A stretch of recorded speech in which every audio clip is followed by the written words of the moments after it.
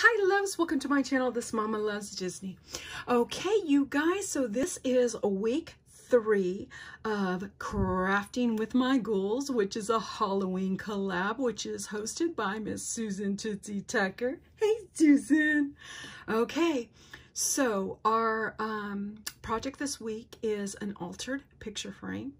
And last week we had a Shadowbox. The week before last we had a Memory Decks card, and this coming week will be a project of our very own design. Okay, so the sky's the limit there, girls and guys.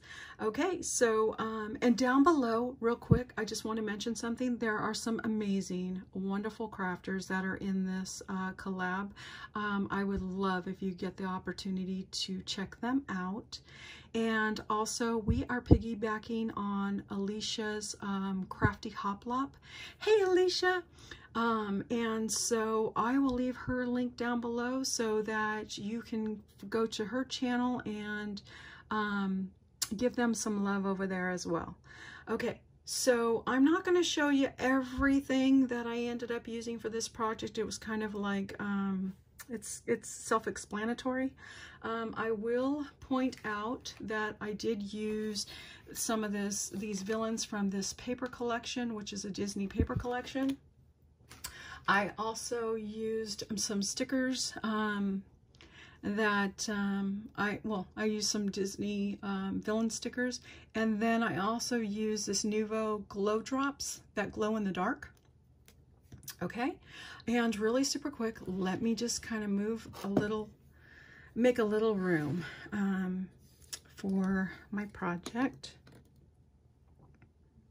As you guys could tell, this is a Disney theme project, which you guys have already noticed.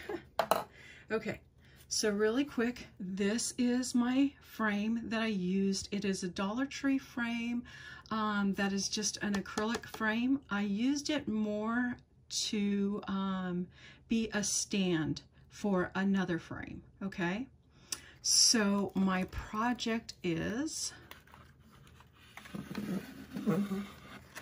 sorry, my project is this.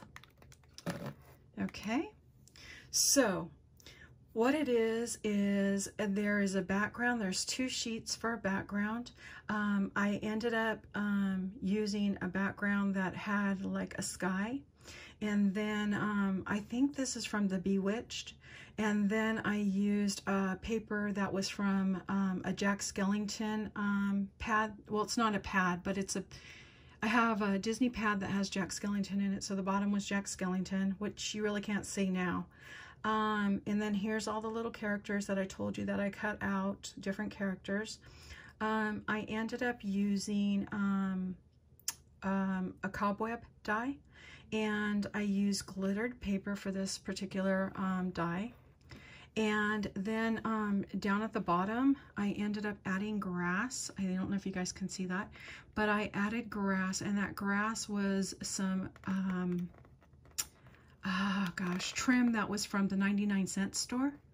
And so I thought it looked like grass, so it's down at the bottom. I ended up putting a holographic tombstone here.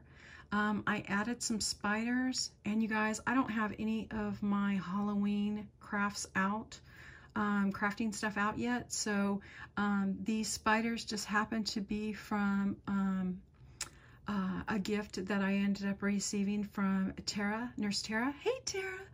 And then these little cobwebs with the skulls in it, those are from the paper collection.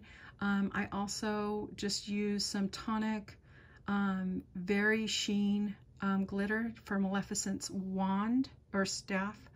And then I ended up putting some beads on here that are from Dollar Tree for Ursula's tentacles.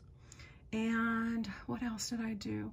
Oh, and then up here at the top, for the shingles for the roof, I ended up using just these really big sequence circles that I ended up getting at Hobby Lobby last year. I went around the edges of it just to give a little bit of a glow from the moon. And on the background here too, the clouds weren't very evident. They weren't like very distinct. So I just went ahead and made some more, I just added some more clouds. And then you can see some black here because Oogie Boogie was kind of disappearing in the white, so I just added a little bit of black there.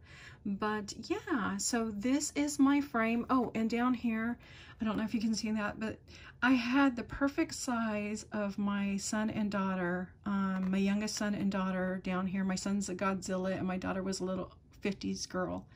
And so I just went ahead and added that into the frame because there was a bunch of little holes, windows and doorways that are all little frames. So I just went ahead and added characters peeking out of each of those frames.